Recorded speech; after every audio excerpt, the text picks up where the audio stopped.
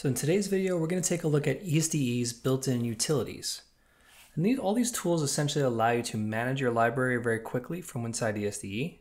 So we're going to walk through each one and then tell you how each one works. Let's get started. So the first utility we're going to focus on is Rescan Rom Directory. Now imagine the use case here where I have Sega Genesis, and I have Sonic the Hedgehog and Sonic the Hedgehog 2. And I want to add Sonic the Hedgehog 3. So first thing I'll do is add that to my ROMs folder here. Now you can see I have it there. And obviously it doesn't show up in ESDE yet, but this is where Rescan Rom Directory comes into play. So I'll open up the menu, go to Utilities, and then Rescan. It's going to give me a little message here, and I'm just going to click Proceed. And now if I go back to Sega Genesis, and then scroll down, you should see that I have now Sonic the Hedgehog 3. So this is a really quick way to basically update ESDE with games you've added without having to close it first. Next, let's look at Create and Update System Directories. Now this utility will essentially create all the folders that ESDE expects for ROMs in the default ROMs folder that you've set up. So in this case, because I have a curated list of games here, I have only the specific folders I want. But if I wanted to add the full set, what I would do is click here. And then this will give you a message that's basically telling you what it's going to do. It's going to basically add all the system directories that ESDE supports, as well as add a system.info.txt file in each of those directories that essentially indicates the types of ROMs and file types that are supported for each system. Now, as it says here, it's a safe operation, so it won't delete or modify existing folders. It'll simply just add new folders.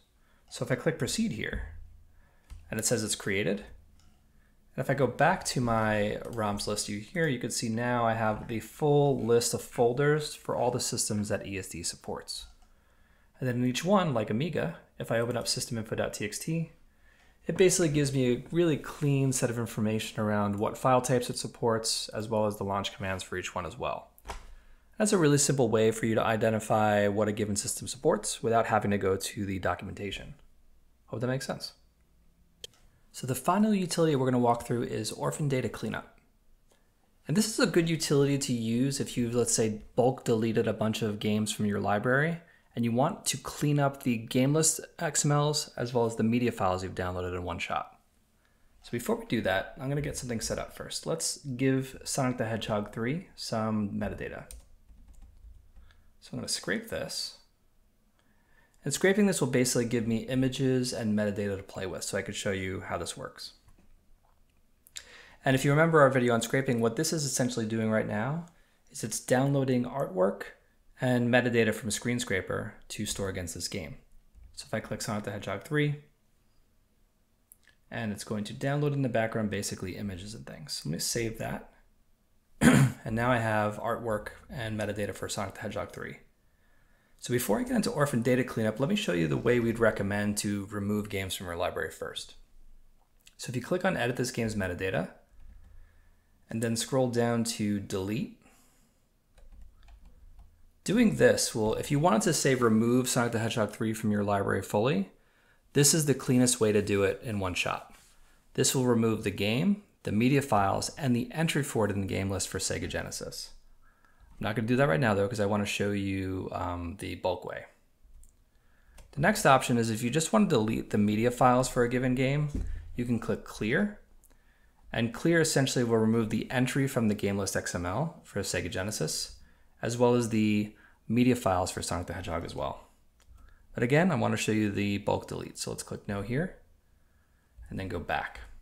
So if I open up Utilities, this is where Orphaned Data Cleanup comes into play. So let's first, before we get there, let's delete Sonic the Hedgehog 3 from our file system.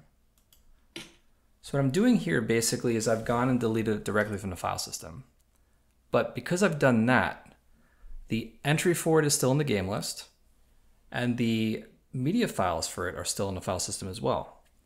And this is where Orphaned Data Cleanup comes into play. So if I click on that, you see you have three options at the bottom: Media, Game List, and Collections. And they essentially do what they say. Media is going to delete all of the images and videos for games you've manually deleted from your library. Game list is going to manually clean up all the game list XML files and remove entries for games removed from the library as well. And then collections, it's going to essentially do the same thing. So let's go through each one by one. So if I run media here, you're going to see,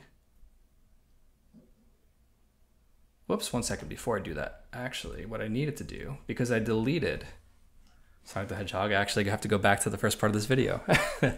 Let me rescan Rom Directory here. Okay, now if I go back to Sega Genesis, you'll see that Sonic the Hedgehog is not here in the UI anymore. But, as I said before, the media files are still in place and the game list entry is still there. So now if I go into Utilities, and then Orphaned Data Cleanup, and run media, you're going to see it remove about 10 items or so. There it is. And those 10 items refer to the 10 media files that Sonic the Hedgehog 3 had stored on the file system. Now if I run game list, you're going to see one entry here. And essentially that is the removing of Sonic the Hedgehog 3 from the Genesis game list XML. So it basically created a new Genesis XML without Sonic the Hedgehog 3. And collections, because I didn't add Sonic the Hedgehog to a collection, it's not going to do anything. But what this would do, let's say I add Sonic the Hedgehog to a platformers collection, and I ran this, it would then clean up that platformers collection and remove Sonic the Hedgehog 3 from that as well. So let's go and see what it did on the file system. Let's look at our downloaded media. And you can see here's a folder here now called Cleanup. And in that, there's a dated folder, and in that Genesis. And then you can see these are all the media files for Sonic the Hedgehog 3 that were removed. And because I wanted to do this, I could simply just delete this folder and we're good to go. Game list is going to be the same. If I open up the cleanup folder here, again, it's dated. And you're going to see a Genesis folder, and then in that, there's a gamelist.xml. Now this is the full gamelist.xml for Sega Genesis with Sonic the Hedgehog 3. Because I don't want that anymore, I could simply just delete it. And what this did do behind the scenes is it generated a new gamelist.xml file without Sonic the Hedgehog 3. So the cleanup process is really nice and easy. Essentially, it allows you to do it all in one shot without having to do it by hand. So yeah, that's the utilities that are built into ESDE for managing your library, essentially, and your files. Hope that made sense, and thanks so much for checking us out. Take care.